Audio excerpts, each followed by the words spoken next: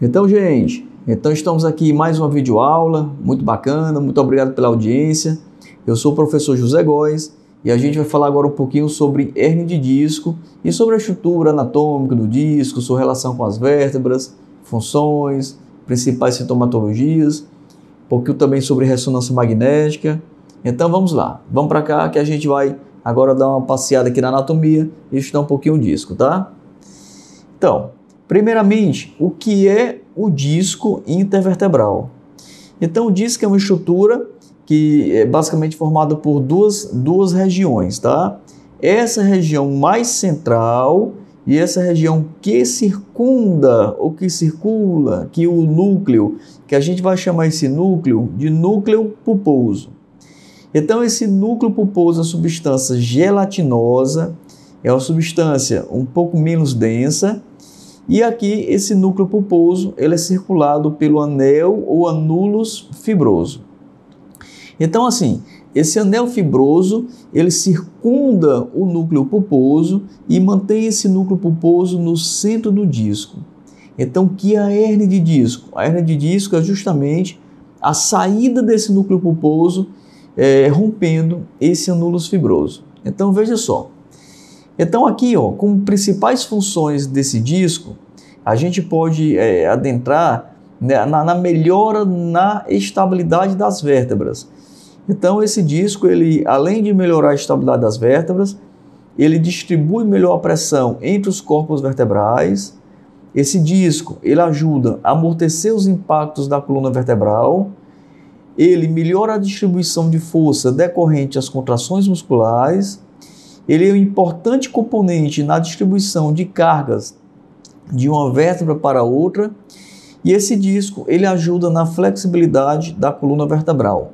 Então, olha só, olha quantas funções importantes tem o disco intervertebral em relação a toda estabilidade e amortecimento das sobrecargas que tem em cada segmento, tá? Então, veja só. Então, esse disco, a relação dele com a vértebra é a seguinte. Aqui a gente vê uma vértebra aqui da coluna dorsal. Então, facilmente a gente identifica como uma vértebra da coluna dorsal, porque essa vértebra ela tem aqui essas facetas costais, tá? Que é onde vai se articular as costelas. Tanto tem aqui a faceta costal corpórea, como aqui nessa região tem a faceta costal transversa. É aqui que o processo transverso se articula com a costela e aqui que o corpo vertebral se articula com a costela.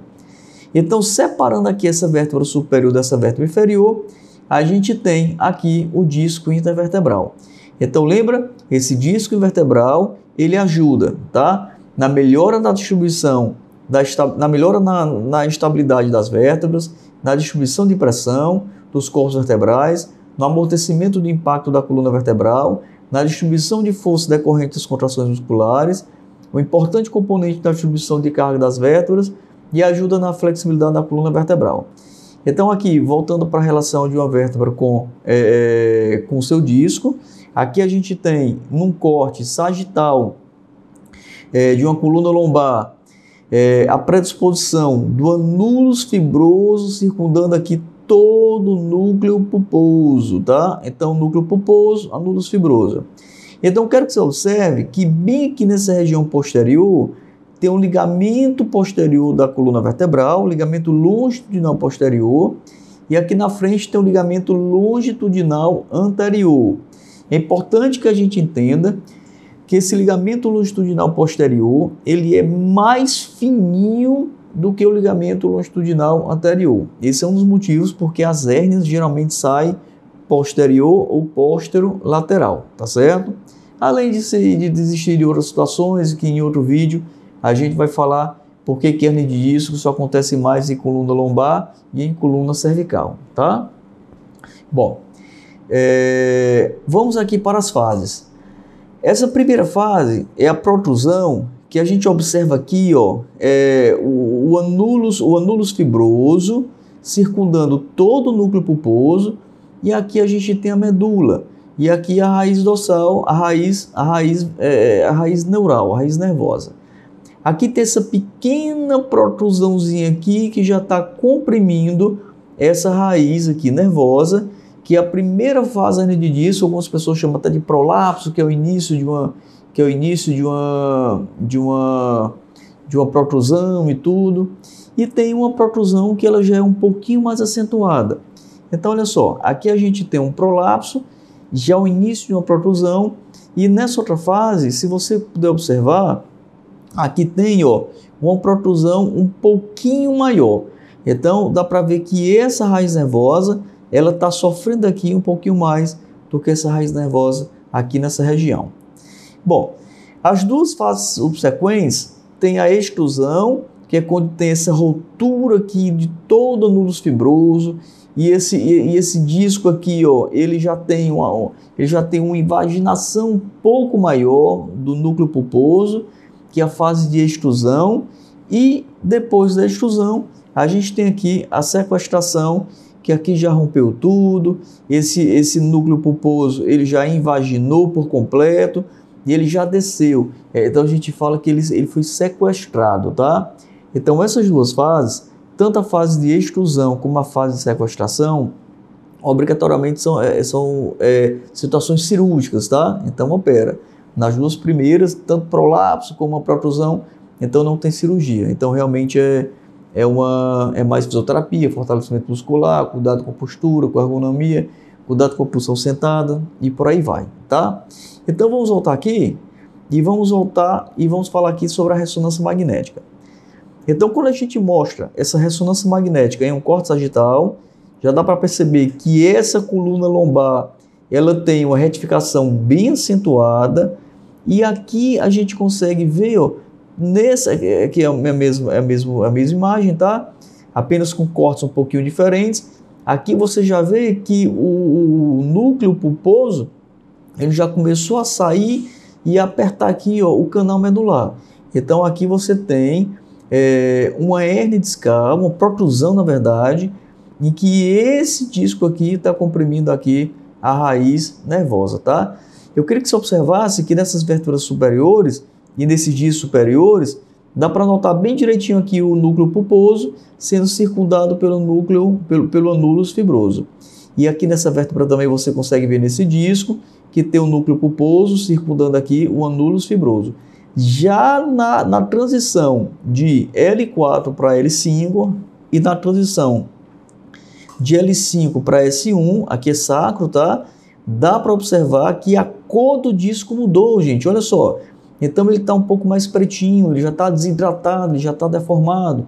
Então a primeira coisa que acontece numa ressonância magnética é que quando tem uma hernia de disco, tem uma mudança de cor, tá? Então dá para perceber aqui, bem bacana, que mudou de cor, tá certo?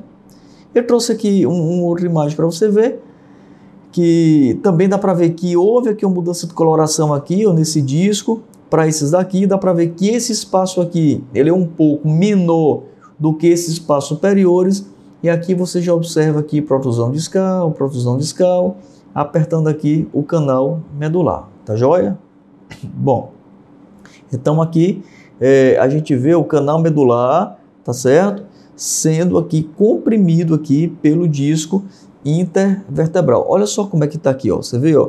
Então esse aqui o paciente vai sentir dor, o paciente ele vai sentir desconforto, pode sentir formigamento, tá? E professor Góes, e o que predispõe uma hernia de disco? Olha só aqui o que pode predispor a hernia de disco, veja só.